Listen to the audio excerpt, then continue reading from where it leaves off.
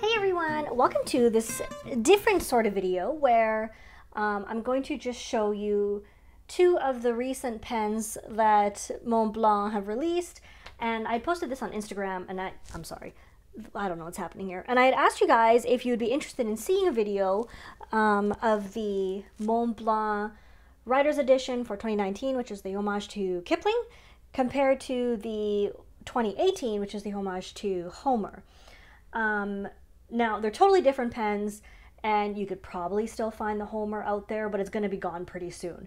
But they're different models. Obviously, they have different design elements, different motifs, different inspiration, different ink of the year, like ink for the special edition to match.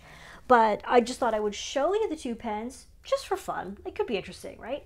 So this is the Writer's Edition for 2019. This is the Kipling, and then this is the one for 2018, and this is the Homer. So both of these they don't belong to me. This is on loan from Appelboom, and this belongs to a friend. So let me just show you. The packaging is the same. So if you're buying multiples of these Writer's Editions, you're going to have a nice lineup on your shelf or whatever if you decide to keep them. And they look like books, right? It's pretty cute. So if we want to take a look at them, one thing they have in common is this is actually raised, so this is the signature of Kipling, and this says something. I don't know much about the Homer. I can't remember. I think I did a post about it once, but they're both raised, and this is in the Greek blue of the ink. Unfortunately, this one is not the jungle green, which is the ink, but that's okay. It's a nice small touch that makes the box seem a little less bland. Now, if we slide the boxes out carefully, place those down gently, then you've got these, which look the same, but it's interesting because they really do look like books. So if we open them up, each one comes with your service guide for your pen, but it also comes with the little booklet about your pen. So the Homer has, let me just open them up both. We'll open them both up.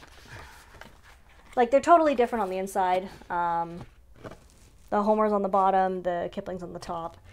And what you'll find in here is details about the pen, like the inspiration behind the pen, why they decided to go with this, the design elements that they have focused on.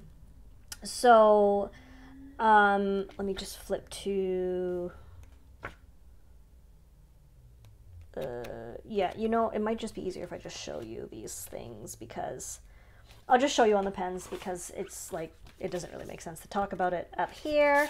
So those are the booklets that you get, and sorry, there's hair in my mouth. Does that surprise you? Not really. More interestingly is we have the pens. So let's take a look at the pens. I know I'm looking away from you. You're just gonna have to manage for a few minutes. So here are the two pens, okay? This is the current one, this is the Kipling, and this is the last year's, which is the Homer. Now, if we look at them side by side, obviously I'm going to do this in more detail with the desk down, but let me just show you here. They're pretty intense pens. At a glance, the Homer looks bigger because it's definitely wider, and it's got a bit more sculpture to it, whereas this one stands out because it's got this really intense clip.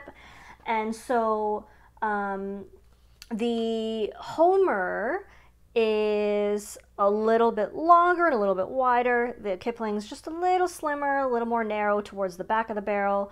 And here's the tops. The Kipling has a rounded top. The Homer is flat top. And okay, let me see.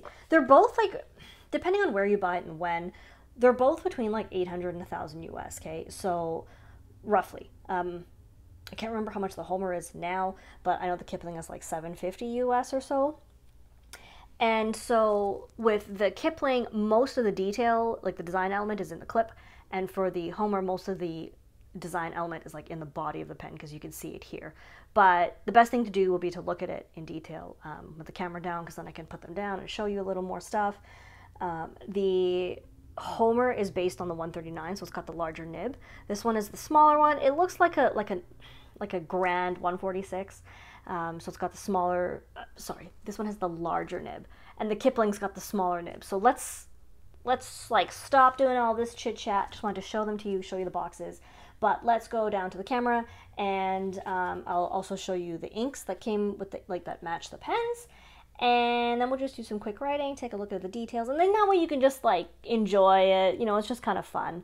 So just a fun thing, because these are two of the most recent writers editions. Like, these two caught my eye mostly because they've got animal themes on it. So I can show you that kind of stuff too. So let's do that. I will see you in just a jiffy. Okay, so here we are with the better portion of the video, because now we can see everything in more detail. Let's see. The inks that pair up with the pens are as follows. So those are the swabs. These are the pens. Neither matches perfectly, obviously. This is Greek blue and this is jungle green, but I actually really like both of them. The Greek blue is one of my favorite blues, and I've got 2 bottles of it, and I'm burning through it like crazy, and I'm going to be really sad when it's gone. I've got 1 bottle of the jungle green. I think it's really nice. It shades really nicely. It's kind of like a green-gray, so I really like how it looks. So these are those are the inks, and there's the design elements on the boxes, which match up with what we're looking at on the pen, right? So let's move these out of the way, because we don't need... Actually, we do need them, because I'm going to need to ink them.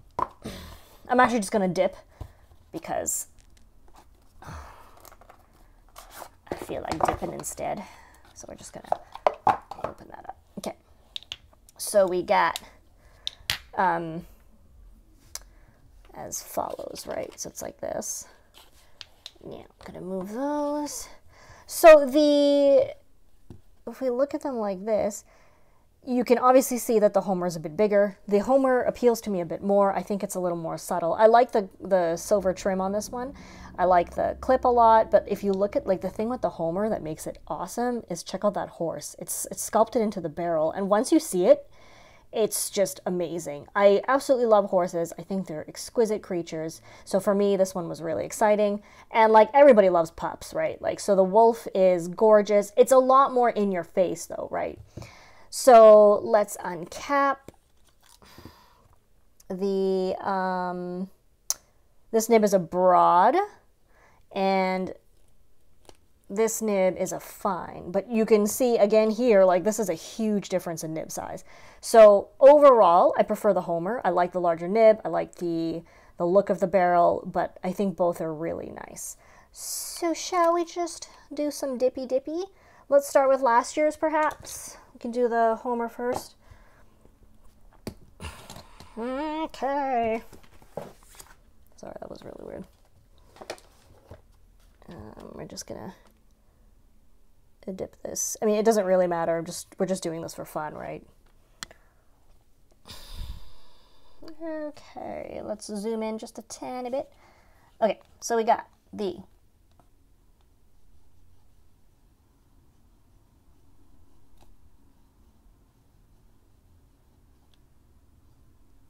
Now, I know from experience that this nib is absolutely outstanding. And I know I have an unboxing video of the other one up you can look at. And that nib is outstanding. So in terms of nib performance, it really depends on what you like. This is a broad, which in Montblanc standards is fairly stubby. You can see it here. They both are flawless, and I love, like, honestly, I know, like, I've also been hesitant because I've had Montblancs that were over-polished and stuff, but so far my luck has been really decent, and these are just fantastic. So the finer the nib, the more likely it is to perform without issue. So this is the Homer Greek blue. And how I typically like to use this nib is straight on the page, because then it shows off the stubbiness a little bit more. Hello, cello. Hello. But you can see that nib is a whopper. It's got really nice details on it. It's really nice. So I really like it. And lovely. Pen. I was going to write horse. So if we close that up, and let's pull out the other one, which is the Kipling. Again, this is more so just for fun, right? Like, this is just a fun video.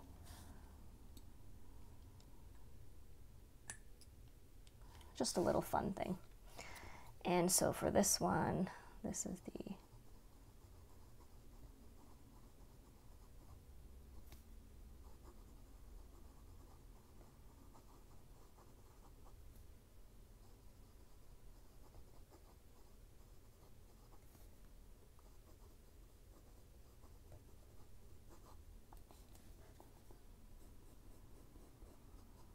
you can see that obviously it's a much finer writer.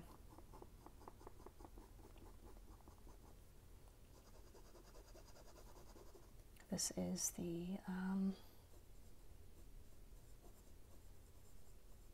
Rudyard Kipling Jungle Green Ink.